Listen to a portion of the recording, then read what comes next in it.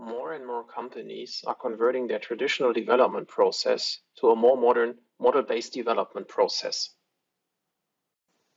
The traditional development process is often characterized by the sequential processing of development tasks. For example, first the mechanics, then the hydraulics, and finally the control technology.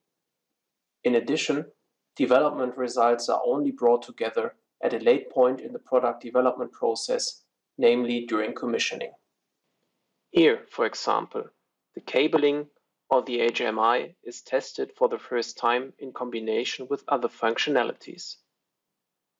This approach harbors risks, especially if there are delays in engineering or production, deadlines are exceeded, and commissioning is squeezed in before the delivery, which is fixed at a time. In contrast to the traditional development process, the model-based development process works across domains, meaning the requirements are determined model or system-based and no longer for each domain individually. As a result, the various technical domains, such as mechanics, hydraulics, electrics, electronics, and software, are married to one another at an early stage and go through the engineering in parallel and in close coordination. The model-based development creates a digital twin of the machine, which makes it possible to carry out a large part of the integration work before real commissioning by performing virtual commissioning. Errors can be identified at an early stage and eliminated at low cost. Many functions can be tested virtually without danger. The result is the time saved to meet deadlines. The VEL, Fluidon's virtual engineering lab, serves as a driver for model-based work.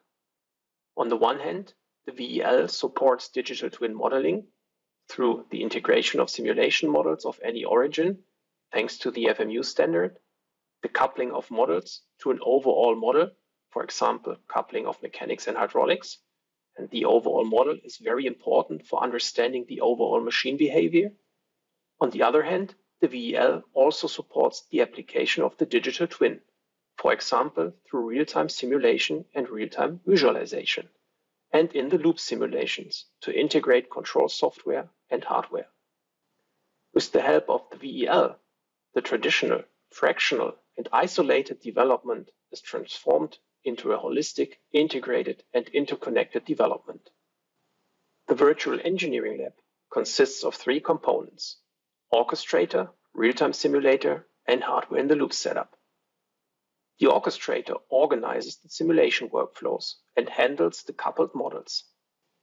The real-time simulator is a powerful computer that calculates these models in real time and also depicts the physical effects like dynamics, pulsation, vibrations, and so on.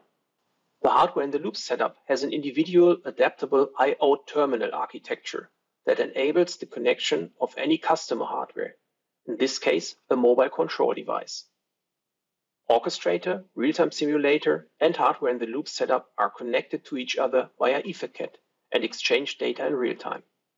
The following video series demonstrates the model-based engineering approach with the VEL using a practical example: the development of a hydraulic excavator.